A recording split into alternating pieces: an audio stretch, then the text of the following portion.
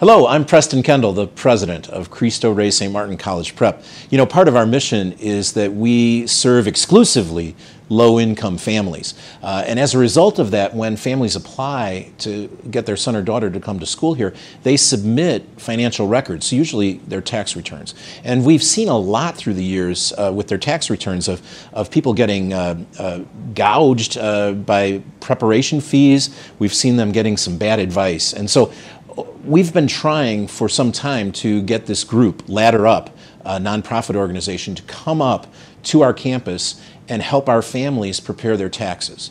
And this year they agreed, and they've been up for several Saturdays in a row helping our low-income families complete their taxes. And it's been a wonderful experience.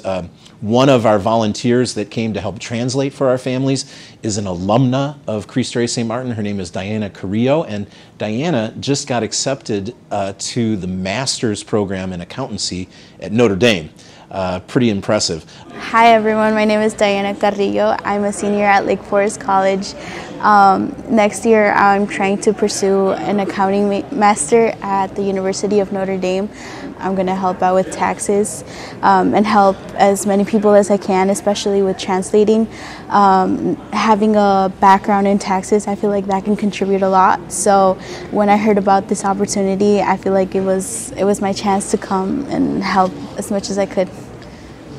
Pretty impressive. Another volunteer here is the husband of one of our alumni counselors. And here to talk a little bit more about this experience is Ted Hochter. Ted?